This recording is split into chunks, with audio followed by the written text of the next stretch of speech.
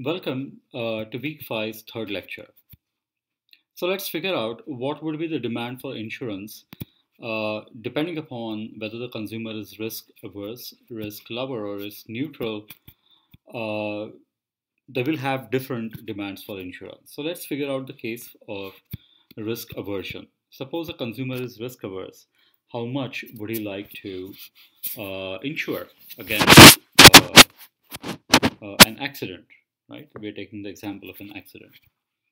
Let's assume that the industry of insurance is competitive. When we say it's a competitive industry, it means that entry to the insurance industry is free, which also means that in the long run, the expected economic profits are going to be zero. So you should remember this from your principles classes. In a perfectly competitive industry, long-run profits are zero. Long-run economic profits are zero. That doesn't mean that the accounting profits are zero. But here, expected economic profit would be zero if the insurance industry is competitive. So what does that mean? It means that if you look at the profit, uh, if you look at the profit equation, then you would basically equate that to zero and figure out how much is the level of insurance that that would be demanded. So gamma is the price of the insurance of $1. K is the total insurance that is bought, right? Minus uh, K would be the insurance that is going to be used with the probability of the accident, and with a probability of no accident, no amount is going to be used. So this is the revenue of the firm selling comparative insurance, the total insurance that the consumer bought, and the price at which the insurance was sold to him or her. This is the payout in case there is an accident, and this is the payout in case there is no accident, right? So notice how we have written the profit function. The profit function itself is conditional, right? Conditional on accident happening and no accident happening. So as consumption is state contingent, profits are also state contingent. Now, given that economic profits are going to be zero, let's equate that to zero. Now, because this payout is zero, this particular bracket or this particular term is going to drop out. So all that we have here is gamma minus pi a multiplied by k is going to be zero. So you guessed it right. K, if we divide both the sides by k, the right side remains zero.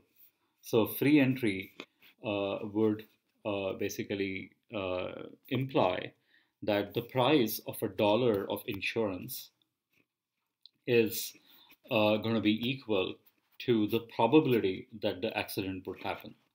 So if the insurance industry is competitive in equilibrium, the price of $1 insurance would be equated to the probability of an accident happening.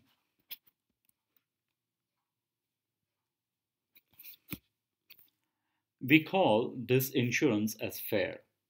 So if price of $1 insurance is equal to the accident probability, then the insurance is called fair. If it is not equal to the accident probability, then we will call insurance unfair. So when insurance is fair, rational insurance choices must satisfy this condition here, right? So this is the price of, this is the slope of the budget constraint. This is the slope of the indifference curve.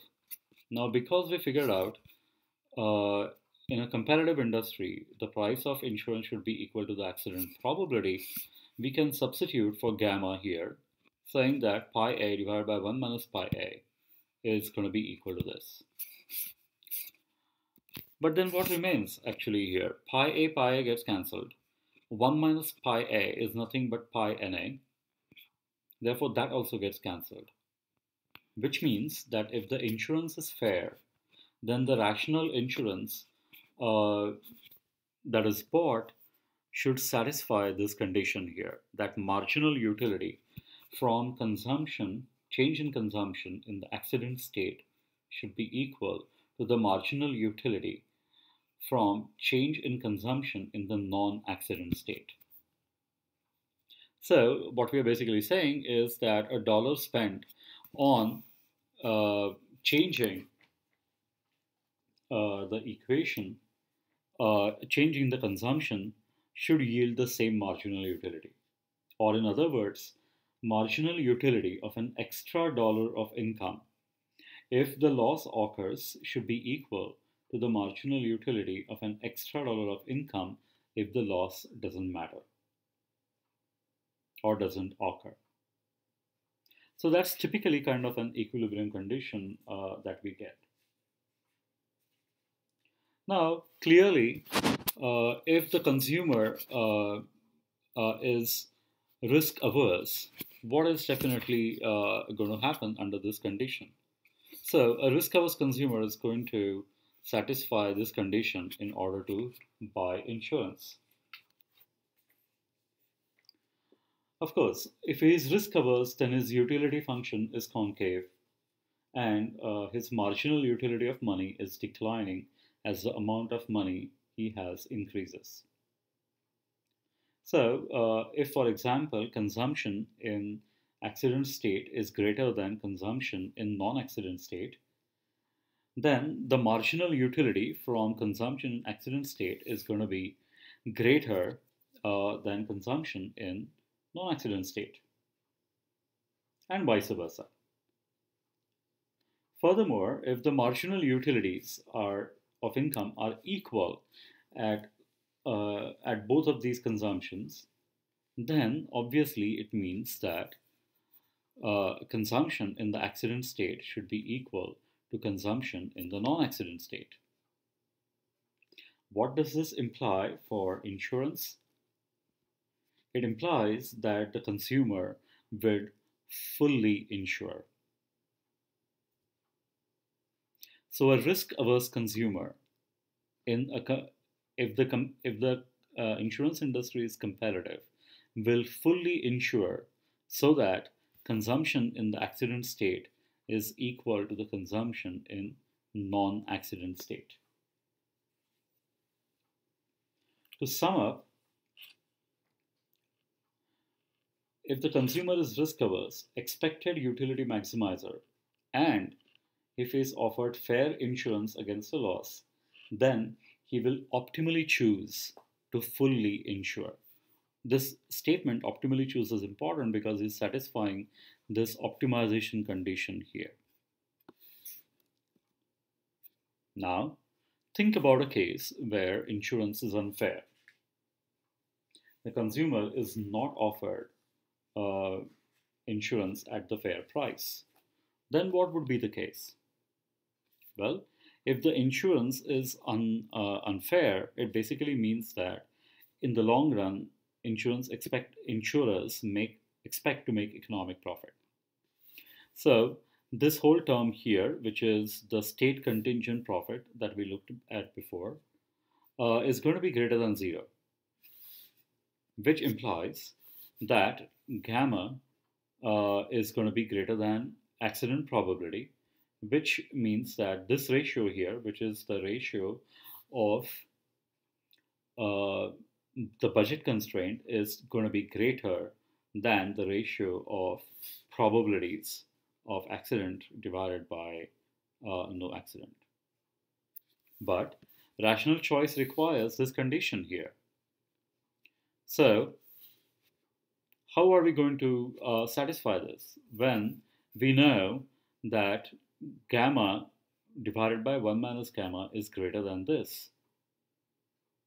If this is the situation here, and if this is the condition that needs to be satisfied, then the only way that can be satisfied is if marginal utility from consumption in a non-accident state is greater than the marginal utility of consumption in a non-accident state, which, if he's a risk-averse person, implies that the level of consumption in the accident state should be lower than the level of consumption in the non-accident state.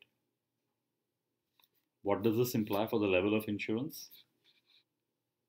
Given an unfair insurance, a risk averter would always optimally choose to buy insurance less than full unfair insurance. Right? So here you can basically see how the choice of consumption smoothing depends upon what is the price that the consumer faces for insuring against shocks to his consumption. And that depends upon whether the insurance industry is competitive or not. We know that uncertainty is pervasive. So this is not only about consumption smoothing in case of accident or non-accident. We have uncertainty in terms of health. We have uncertainty in terms of life and so on. So what are the rational responses to uncertainty? Well, one which we just looked at right now is buying insurance. The second is basically buying a portfolio of contingent consumption goods. Now, what does that really mean? So think of this in a possibility as uh, of buying two stocks. Stocks are contingent commodities. So let's say there are two firms, A and B. Their shares cost $10. With probability half, A's profit is going to be 100 and B's profit is going to be 20. And with probability half, the situation is going to be reverse. You have $100 to invest. How are you going to invest? If you buy only firm A's stock, then with $100 you can buy 10 shares. You earn 1,000, but what is the gamble that you're looking at here? You earn $1,000 with probability half and only $200 with probability half. So the expected earning is going to be $500 plus $100, which is $600. What happens if you buy firm's P stock? $100, again, the total amount of shares that you're going to buy is 10 shares. The same gamble is there. The expected earning in that case is again going to be the same, $600. Now, what if you buy 5 shares in each firm? Then you can definitely get $600, but the risk is significantly lower because you basically have one share which doesn't go down if the other share goes down. And so overall your risk is evened out, but you still get $600. That is the benefit of diversification. So typically, diversification lowers expected earnings in exchange for lowered risk. And that is another way of insuring against consumption. You could do that with mutual insurance. You can collect people together. Let's say there are 100 risk neutral persons. Each independently risk a 10,000 loss. The probability of this loss is, let's say, 1%. Let's start with initial wealth of $40,000 for everybody. If there is no insurance, this is the expected wealth. You would still have $39,900. Let's say that there is mutual insurance. Let's say that the expected loss is $100, which is given to you. Each of the 100 persons pay $1 into a mutual insurance fund. Then the mutual insurance, what is the expected wealth under this? The expected wealth under mutual insurance is $39,999, which is certainly greater than $39,900. So when you spread risk like this, everybody benefits. So this is a very simple example of how insuring can help you mutual insuring can help you lower the risk, keeping the same expected returns or getting more. All right, let's stop here. Go ahead and do the third quiz and then attempt the homework.